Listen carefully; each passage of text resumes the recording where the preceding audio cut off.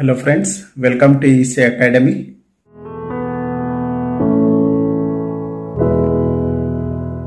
In this lecture, let us understand circuit elements.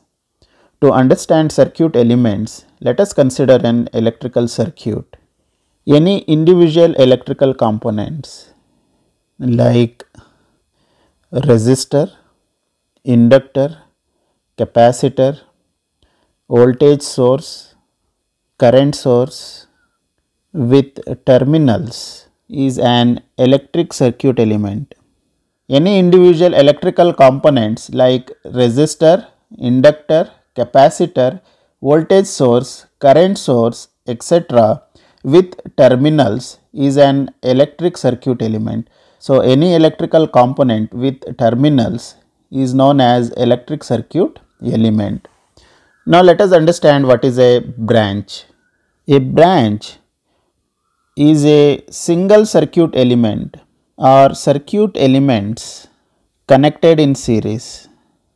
So, branch is a single circuit element or circuit element that are connected in series. So, you can see from A to B we are having a single circuit element. We can call AB as a branch of circuit. In the same way, CF is having circuit elements that are connected in series. We can call CF as branch of circuit. Similarly, we are having CD as branch of circuit, AD, EF, DE. These are all the branch of circuit.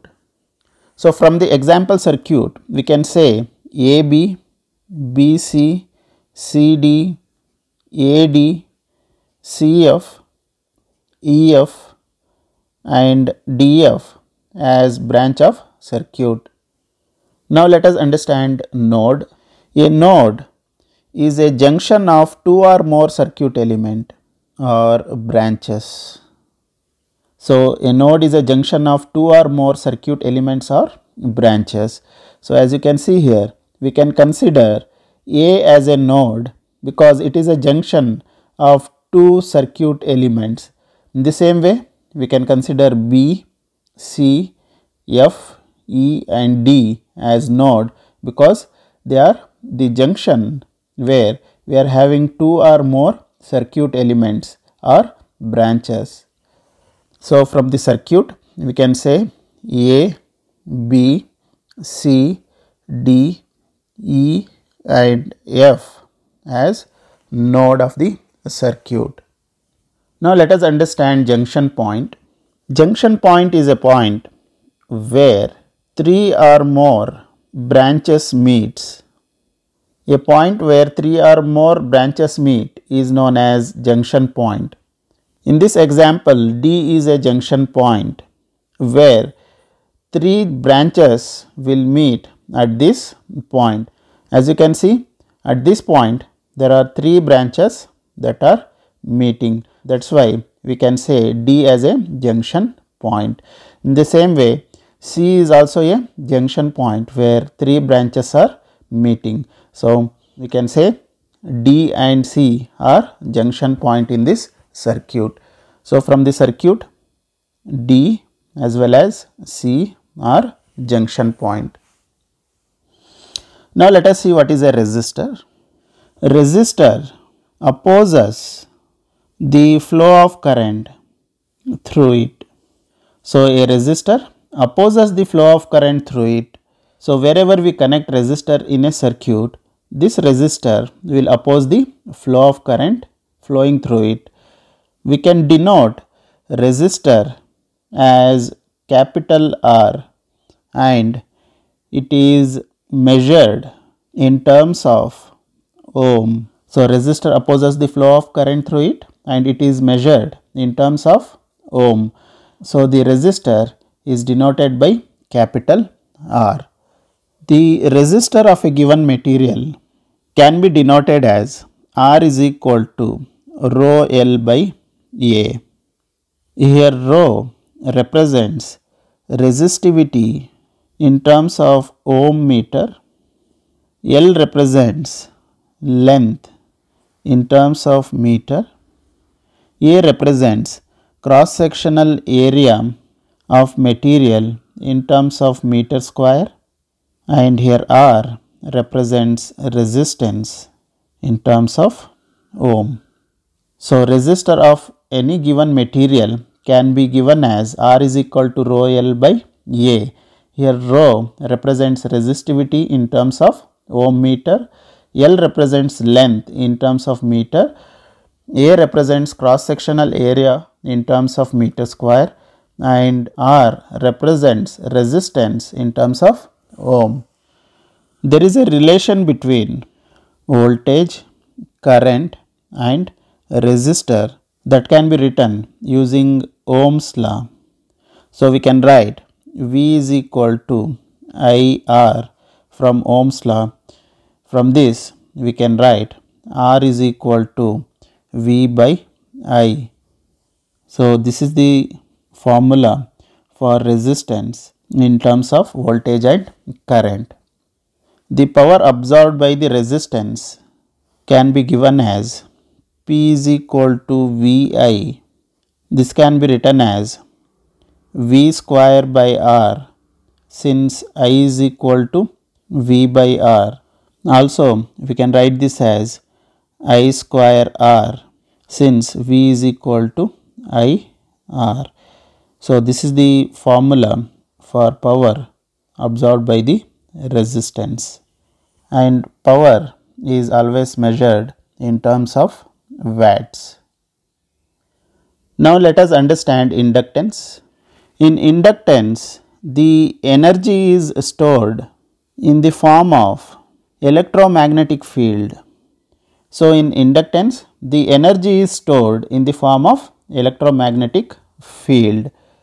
The inductor is denoted by capital L and it is measured in terms of Henry. So the unit of inductance is Henry, which is denoted by capital H. So the voltage across the inductance can be given as V is equal to L di by dt, and the current can be denoted as I is equal to 1 by L integration of minus infinity to t V dt. So this is the expression for current through an inductor. Therefore, the power can be given as VI. So if we substitute the value of V in this formula, we will get P is equal to L di by dt into I. So this is the expression for power absorbed by the inductor. If an inductor has n number of turns and flux is given as phi, and this flux is produced by current I of t, then we can write V of t is equal to n d phi by dt. So if we consider an inductor, if it is having n number of turns and the flux is produced, which is represented by phi, and the current that is flowing through the inductor is represented as I of t, at that case we can write voltage is equal to n into d phi by dt. Here the total number of flux linkage is proportional to the current through the coil. Therefore we can write n phi is equal to Li. So here the total flux linkage is proportional to the current I. From this we can write L is equal to n phi divided by I, and energy stored is given by W is equal to 1 by 2 Li square of t. Now let us understand capacitor. In capacitor, energy is stored in the form of electrostatic field. So in capacitor, energy is stored in the form of electrostatic field. The capacitor is denoted by capital C and it is measured in terms of farad, which is represented by capital F. So the energy is stored in the form of electrostatic field in capacitor, and capacitor is denoted by capital C. The unit of capacitor is farad, that is represented by capital F. Here I can be represented as C dV of t by dt. From this we can write V of t is equal to 1 by C integration of minus infinity to t I dt, and C can be written as Q by V. This is about circuit elements. These circuit elements and formulas are very important for our future topics. Hope you have understood this topic. Thank you.